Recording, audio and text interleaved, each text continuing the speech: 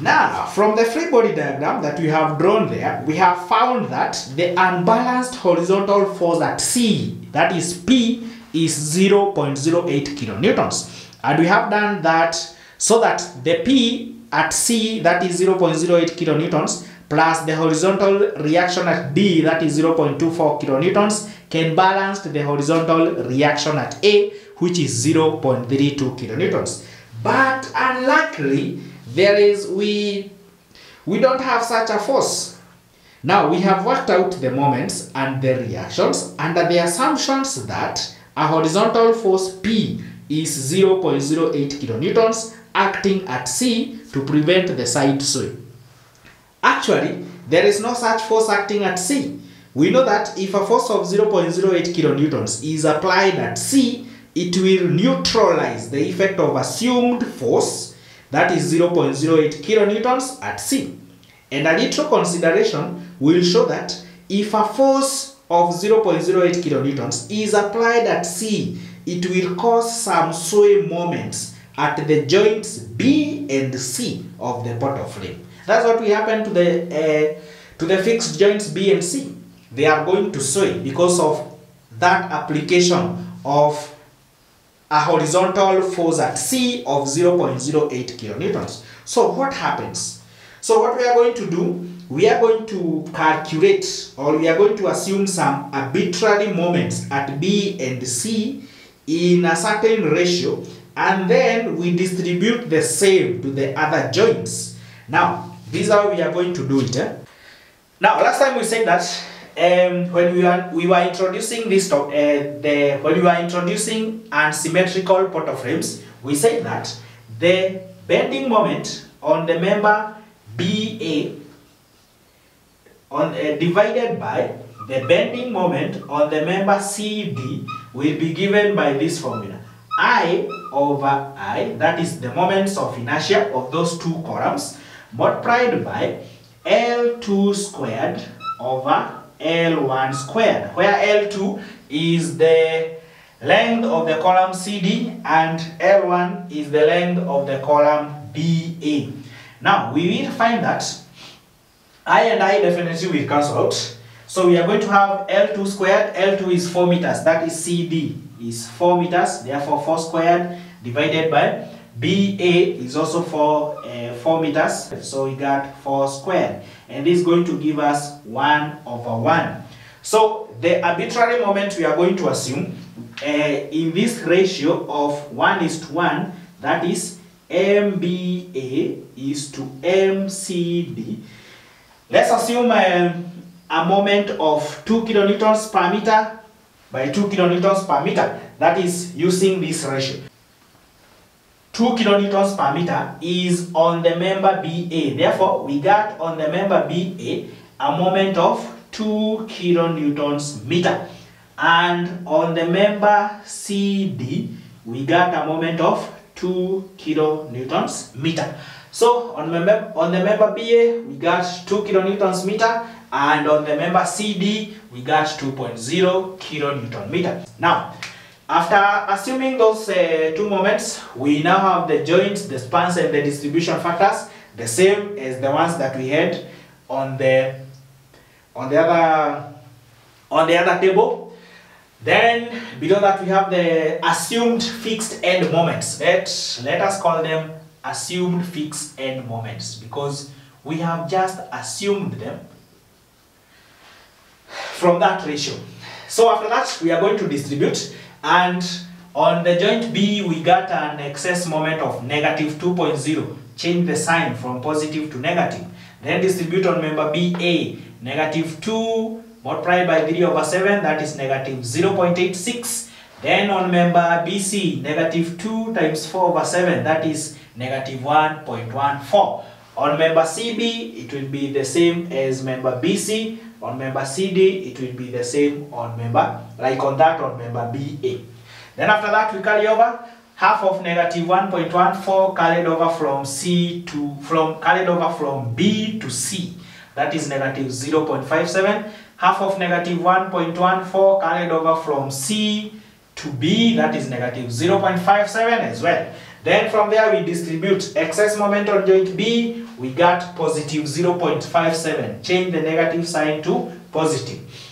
That positive 0.57 distribute on BA, multiply by 3/7, that is positive 0.24. On member BC, we got positive 0.57 times 4/7, that is positive 0.33. On the other members, the same case, since we have similar unbalanced moment. Then from there we carry over. From B, carry over half of 0.33 to joint C, that is 0.17. From C, carry over half of 0.33 to joint B, that is positive 0.17. Then distribute again. Unbalanced moment or excess moment, negative 0.17. Change the positive sign to negative. So we are going to have my negative 0.17 times 3/7, that is negative 0.07. On member BC, negative 0.17 times 4/7, that is negative 0.10. The same case happens on joint C, on member CB and CD. Then after that, carry over half of negative 0.10 from joint C to joint B, that is negative 0.05.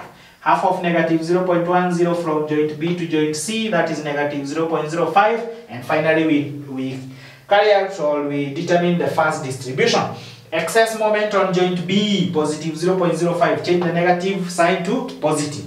Then distribute on member BA, 3/7 times positive 0.05, that is positive 0.02. On member BC, 4/7 times positive 0.05, that is positive 0.03. The same case on joint C, on member CB and CD. Then our final moments, adding all these moments from the fixed end moments to the last distribution, we are going to have positive 1.33 on member BA, on member BC, negative 1.33 kilonewtons meter. The same case on the other members, CB as well as CD. Then our free body diagram is going to look like this. On member BA, we got positive 1.33 kilonewtons meter. On member BC, we got a negative 1.33. On member CB, we got positive 1.33. Then on member CD, we got negative. So that is negative 1.33. Then from there, we are going to determine the horizontal reactions. Horizontal reactions. Let me carry them out here. The horizontal reaction at A will be given by this moment at B of positive 1.33 divided by the span AB, which is 4 meters. And that is going to give us a horizontal reaction of 0.33 kilonewtons. The same case to horizontal reaction at D. So we got 0.33 kilonewtons. It is positive, so it's going to act on the right hand side. And then the horizontal reaction at D is also going to be positive 1.33 divided by the span C to D, which is 4 meters. And that's also going to be positive 0.33, acting towards the right hand side direction. So the reaction at D will also act towards the right hand direction. So we got HD, which is also 0.33 kilonewtons. Now the unbalanced force at C will be equal to the sum of these two horizontal forces or horizontal reactions. So the horizontal reaction at A is 0.33, that one at D is also 0.33. Therefore, the unbalanced force at C, that is P, will be given by horizontal reaction at A, that is 0.33, plus horizontal reaction at D, another 0.33, which is going to be 0.66. So we got 0.66 kilonewtons. So that is the unbalanced force at C. The unbalanced force at C. But the actual unbalanced horizontal force is 0.08 kilonewtons. Remember, we had the 0.08 kilonewtons and unbalanced horizontal force at C, that is P.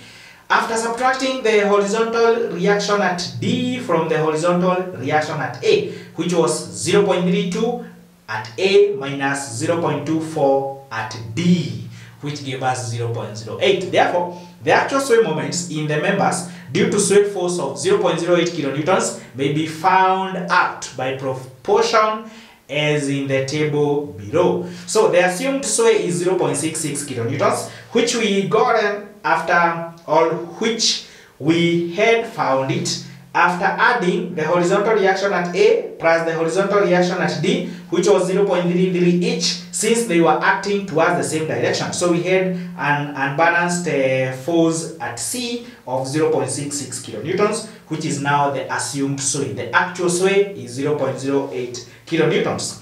So this is how we got it. Now, for us to get the actual sway, remember this part is what we want to find out. For the assumed sway of 0.66 kilonewtons, we had the following moments.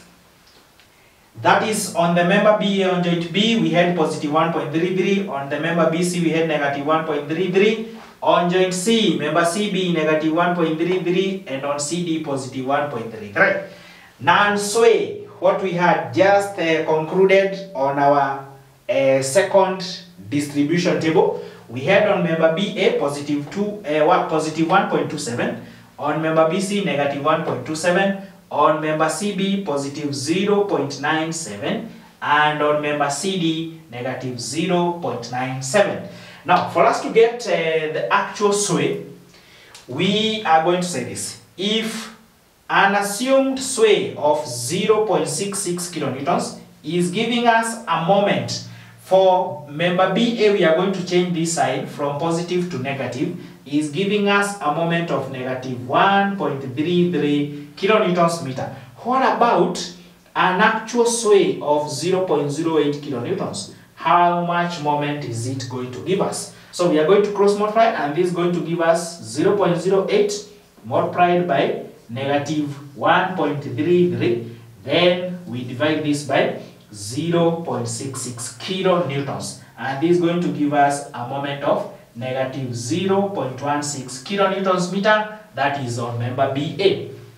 On member BC, we are going to do the same. We ask ourselves, if an assumed sway of 0.66 kilonewtons is giving us a moment of, we change this negative sign to positive. So we got positive 1.33. What about 0.08 kilonewtons? How much moment will it give us? So we cross multiply 0.08 multiplied by positive 1.33, and then we divide this by 0.66, and it's going to give us a moment of positive 0.16 kilonewtons meter. On the member CB, we are going to have this, and on the member CD, we are going to have that, negative 0.16. Then to get the final moments, we are going to add this moment on the actual sway plus this moment on the non-sway. So on member BA, we are going to have minus 0.16 plus 1.27, which is 1.11. On member BC, positive 0.16 minus 1.27, that is negative 1.11. On member CB, we got 0.16 plus 0.97, we got 1.13. And on member CD, minus 0.16 minus 0.97, that is negative 1.13. From there, we are now going to calculate the horizontal reaction at A as well as at D. Now, for us to get the horizontal reaction at A, we are going to take the moment on the member BA, which is positive 1.11. We divide by the span AB, which is 4 meters. And that is going to give us a horizontal reaction of 0.28 kilonewtons, which is going to act towards the right hand side, since it is a horizontal reaction. Since it is a positive reaction, then the horizontal reaction at D will be given by, on the member CD, we got a moment of negative 1.13. So negative 1.13 divided by the span C to D, which is 4 meters. That is going to give us a horizontal reaction of negative 0.28 kilonewtons as well. But in this case, it is going to act towards the left hand side direction. So in this case, you can find that we now don't have an unbalanced force at C, since the resultant of these two reactions is 0. So that is what we got, horizontal reaction at A. That is 0.28 kilonewtons. Then the horizontal reaction at D, that is also 0.28 kilonewtons. We now don't have an unbalanced force at A. Then finally, ladies and gentlemen, we are now going to plot our bending moment diagram. But before we do that, we must calculate the bending moment at E on the span BC. So we are going to have this. The bending moment at E on the span BC will be given by WAB divided by L.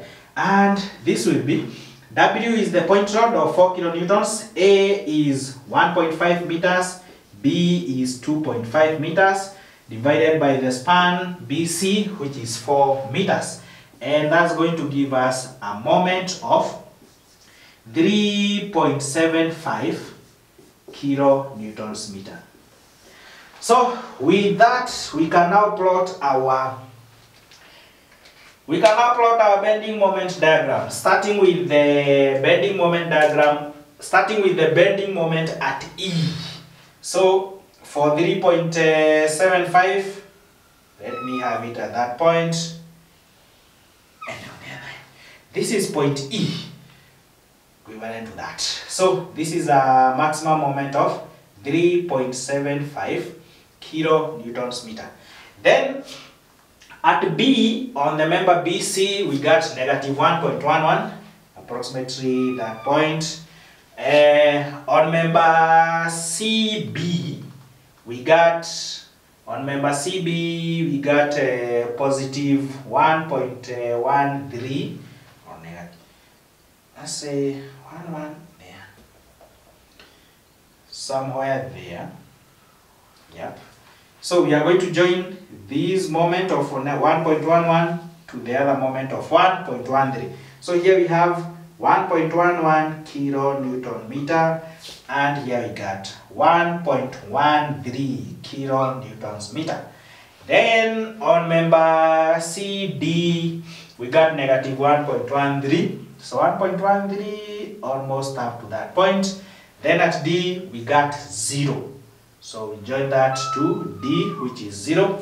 So here we have 1.13 kilonewtons meter. Then on member BA, we got positive 1.11. So 1.11, let's say at that point. And then at A, we got it as 0. So we are going to join this 1.11 to 0 at A. Or there. So this is H. So this is a negative moment. This one is a positive moment. Negative. Then to complete our bending moment diagram, this is our BMD. We are going to shade off the outline of our bending moment diagram for it to be very clear and visible and smart.